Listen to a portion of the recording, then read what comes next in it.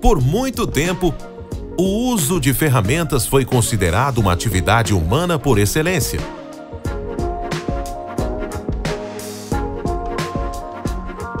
Mas décadas de pesquisa expuseram isso como simplesmente falso. Alguns grupos de animais exibiram mais de 20 maneiras de usar ferramentas, enquanto outros demonstraram apenas algumas. Várias espécies de pássaros empunham gravetos como ferramentas. Outros pássaros se dedicam à pesca com isca,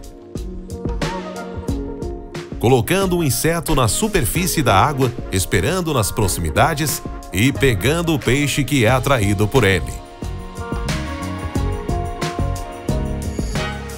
Elefantes foram vistos cobrindo com plantas e solo as carcaças de seus pares mortos. Os chimpanzés podem fabricar lanças para caçar mamíferos.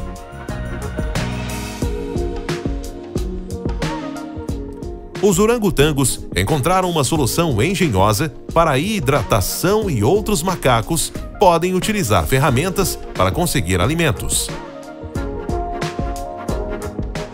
Para macacos prego no Parque Nacional da Serra da Capivara, aqui no Brasil, o uso de ferramentas é uma tradição que remota a milênios.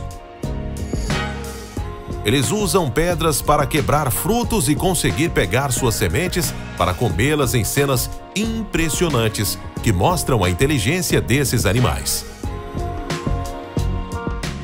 Macacos já foram vistos até usando ferramentas para atacar cobras e tentar tomar a presa que ela havia capturado. Não é à toa que os macacos são considerados os parentes mais próximos dos humanos. Eles são muito inteligentes e compartilham diversas de nossas características.